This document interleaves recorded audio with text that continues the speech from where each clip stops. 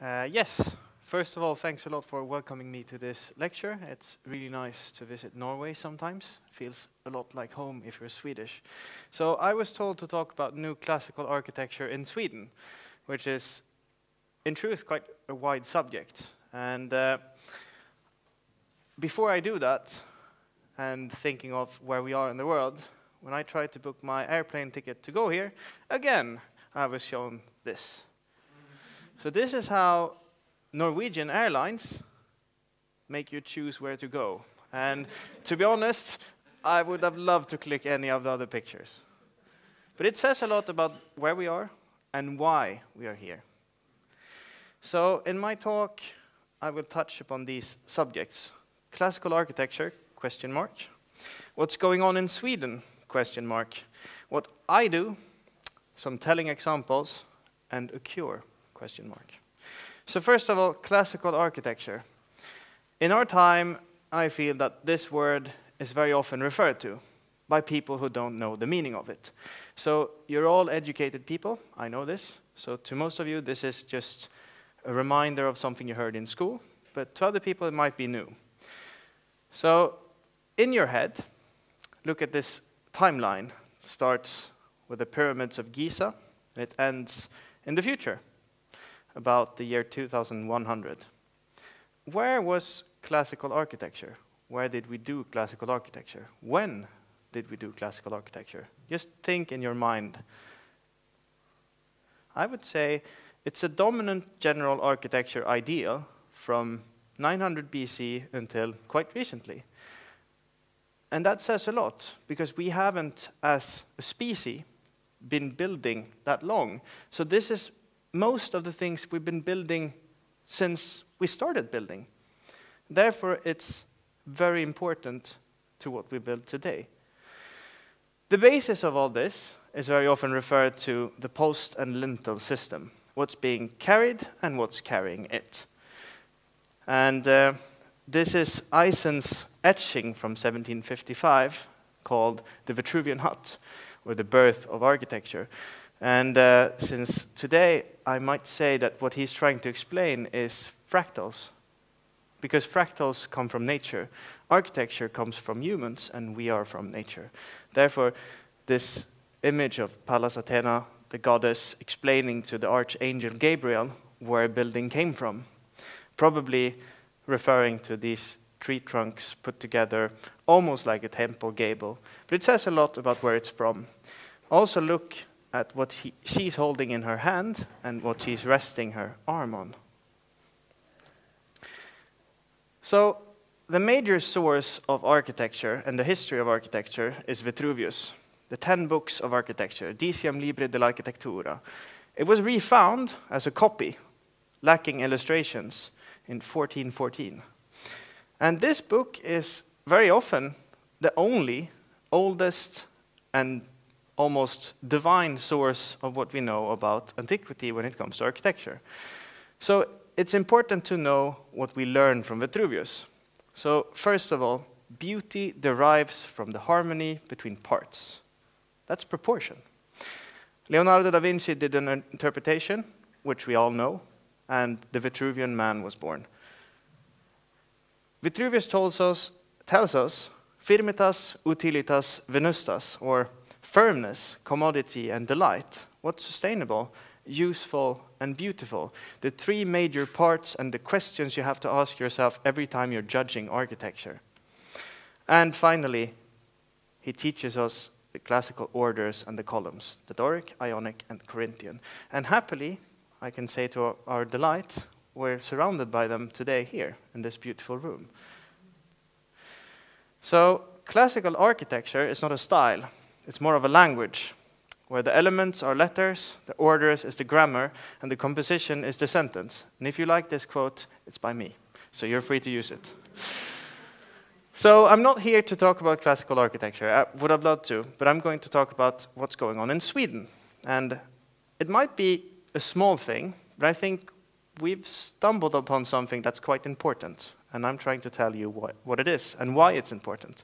So first of all, the architecture uprising, a a small Facebook group of people that were annoyed about the ugliness of what's being built, and the schools didn't teach anything about how to produce beauty. I was myself a founding member, one of the first members in 2014. We're today about 65,000 members. We exist on social media and in real life, and today we exist in these countries, and it's growing. Today the strongest nation in activity and members is actually Norway. So what do we do then? What's the architecture uprising? We do things like this on social media. Which postcard will you send from Stockholm? Which one would you choose? Or would you like a castle or a box? It's the same price tag. And we refer to projects with the budgets. We've started doing things like the fake view of the year. When our members look at renderings, images that architectural firms sells to people who are supposed to buy apartments in them, how they think they're going to look on the left, and what people actually pay for. And then on the right, what's being built. And we have this award, a fake award almost, because it's not something you would gladly take, but we just tell and show that this is going on. Fake view of the year, every year. And we have competitions like, what's the ugliest building in your city? And what's the most beautiful one? Which of these boxes do you think represents which? But what we do is nothing new. This is a clip from a newspaper and a comic strip from 1930 that says, ah, so your son is working in a box factory. Yes, he's becoming an architect. So what we do is nothing new. What's new is we brought this kind of debate to social media, and that gave power to people who normally didn't have power. We meet, we have protests, we do demonstrations, and mostly show people that we exist and we're a movement. This banner says, "Stoppa förfulningen," stop the uglification, architecture uprising. This was just outside a new built art museum in Stockholm that looks like a nuclear power plant or something. So talking about nuclear power plants, I think our greatest victory so far as a movement was the Nobel Center in Stockholm. And it's not Nobel because it's noble. It's named after Alfred Nobel, the person behind the Nobel Prize. So this was intended to be a new center for the Nobel Foundation, built in the most historic areas of Stockholm. And most of our members thought that this looks like a shipping container. It's really boring. So we did this postcard to Mr. Chipperfield. The architect said, "Greetings from Stockholm." But the thing is, we don't want this. And most people don't want this. And it showed, which also meant the project was stopped and moved elsewhere. This gave a wave into politics. And this, I think, is the moment where people in politics realize that so many people in society like this. They think this is important. So the quote I remember the best is from the moderate party in central Stockholm, with the quote, "This is something you could lose an election from." Not win, you could lose. And they said something about the setting in Swedish politics when it comes to this.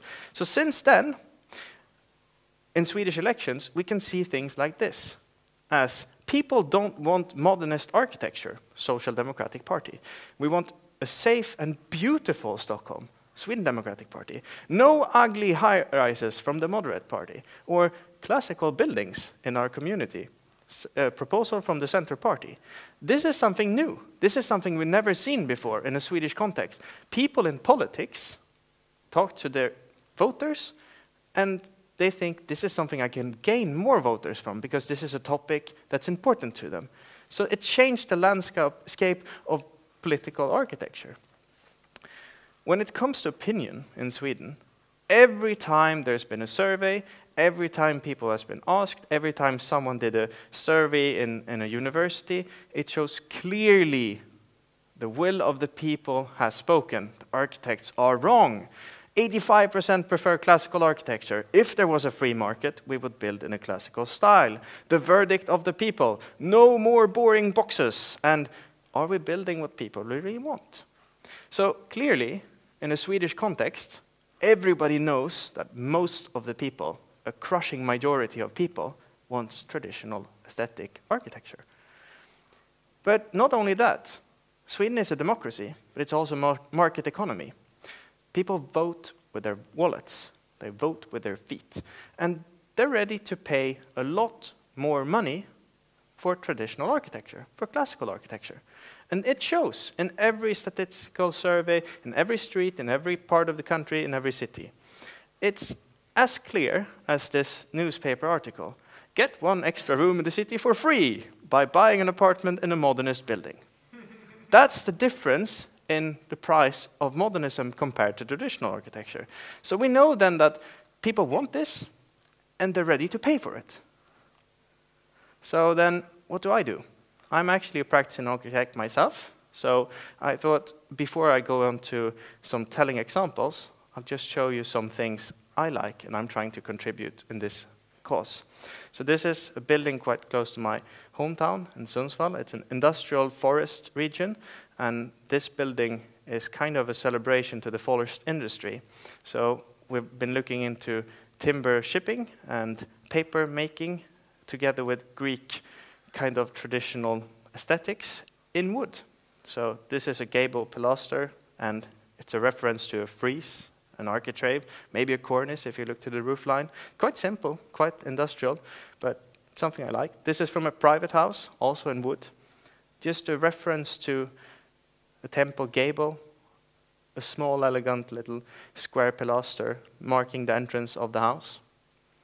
This is a private house as well in my hometown.